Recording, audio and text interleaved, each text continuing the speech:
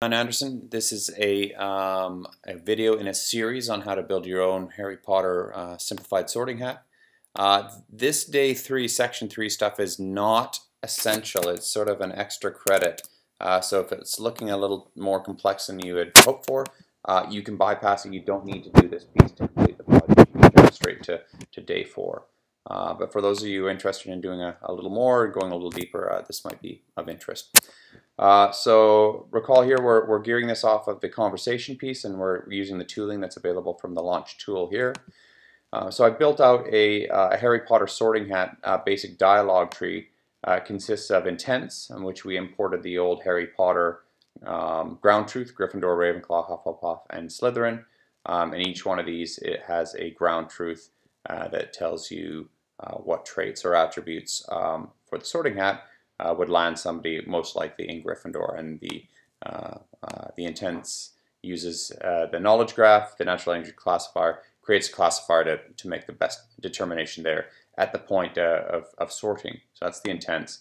The entities have been identified at more specific or discrete points in terms of if somebody's articulating that they want to do potions or type of potion or types of spells. Each of these sort of ties into a certain entity type. So for example, the entity group jinxes, hexes, and curses, anyone uttering that they want to do curses, hexes, jinxes, spells would fall into that category.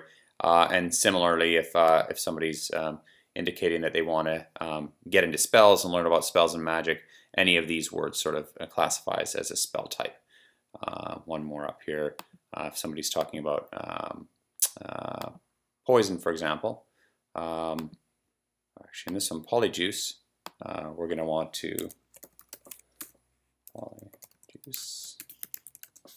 And this one we're going to need poison. And all right, so I've got a duplicate there. I could actually delete that one, but we'll do that later. So all right, so we can go in and test here. Here's our dialogue tree. Begins with the greetings at the beginning. Welcome to Hogwarts. What do you want to do? Do you want to do sorting hat, learn magic spells, or brew potions? And then depending on the response, somebody might end up in the sorting hat branch, or in the potions branch, or in the magic branch, right? And then depending on the utterances or the responses there, they might end up in spells or transfiguration. The sorting hat is going to ask them about themselves, and then it will classify them based on each of their houses. Let's say they say something naughty, then they're going to be Slytherin.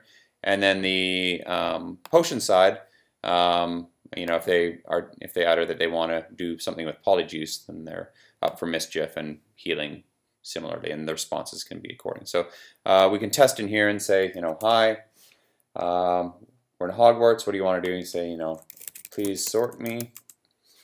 And it says, okay, you want to go to the sorting hat. Tell me about yourself, and you can say, you know, I am very bad and mean, and you should end up in Slytherin, as they do, right? And then we can go back to the beginning of the piece. So this is the tooling. Now we're going to cut over to R. We're going to interact and interface in the same manner, but with R. And now that we're in the R realm, we can also do other things like drive our Arduino and make that sorting hat do other things and say other things. So the main code here is the backbone, which is on GitHub. But we're also going to use some speech code snippets that I created. You don't need to use these speech code snippets as an alternative. You can use, if you're running a Mac, hi there. You can use Harry Potter is in Gryffindor. So if you don't mind this sort of clunky version that's on your Mac, you could use that, or you could just use the LEDs. So you can use the local version if you don't want to use a remote speech service. The advantage of the remote speech service is you can choose your voices. Hello, I'm Kate. Or if you want something that sounds a little more Watson. Hi there, I am Michael. Or Lisa. Hey, I'm Lisa. Okay, so that's a speech piece. So the code snippets on there. There's text to speech, which we're using now. There's also speech to text if we want to just talk to the hat and have that hat talk back. We won't do that right now, but the code here, we're not going to use the STT, the speech to text stuff, but we will use the text to speech for list voices, which tells us all the voices that we can use. So let's go down here. It tells us our, if we're in Japanese or French or Italian or German or Spanish. And then you can see how we called the function a little bit earlier by passing it the base URL, the utterance that we wanted it to say, the type of voice, and then just whatever the file name we wanted, and it stored that locally and then immediately invoked the WAV file. So that's the speech piece of it. And now we're in the conversation code, so we load our libraries, added JSON-Lite here to make life a little easier extracting the JSON we want from the responses. We load up our directory, we grab our keys, which we've already loaded up, which have the usernames and the passwords for each of the services. We've got our base URL for the conversations, and then there's basically two major functions here. One's called conversation init. This is the first conversation we have to start things rolling and give us the hooks, and then everything else goes to a conversation chat, which is the takes the conversation ID hook, the stack node, which changes over time. The conversation ID shouldn't, and then the dialogue that we're passing to send as the next utterance to the system, which effectively does the same thing as this down here, but it allows us a lot more control. So with that, let's initiate a new conversation here. So we're going to initiate the conversation. We're going to get a response. We're going to pull out the JSON that we want. And the key points that we wanted in this case were the text, which is welcome to Hogwarts, the conversation ID hook, and the dialogue step. And now that we're started our conversation, we can get into our repeat loop and start to chat with the service. So let's go here. I can go hi. Welcome to Hogwarts. What would you like to do? Try the sorting hat, learn magic spells, or brew potions. So let's do, please sort me. Sorting hat. Splendid. Let's sort you.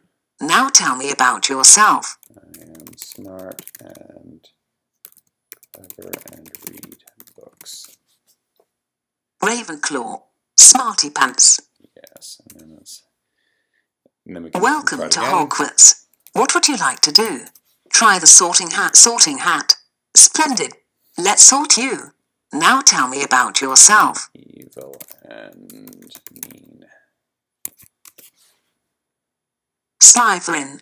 You naughty child. So the pronunciation isn't perfect there, but we could tune that a little later. But so that's the sorting hat branch. Welcome to Hogwarts. Let's try a different branch. What would you like to do? Try the sorting hat, learn magic spells, or brew potions. Let's try the. Let's go into potions here. So let's do potions. Brew. What type of potion do you want to make? And let's do a healing spell, because that's one of the entities we identified. Healing. That's nice of you. A healing potion. Right, and then the last thing I think we had was a. Welcome to Hogwarts. Learn magic. You want to study magic spells. Terrific. What type of magic do you want to study?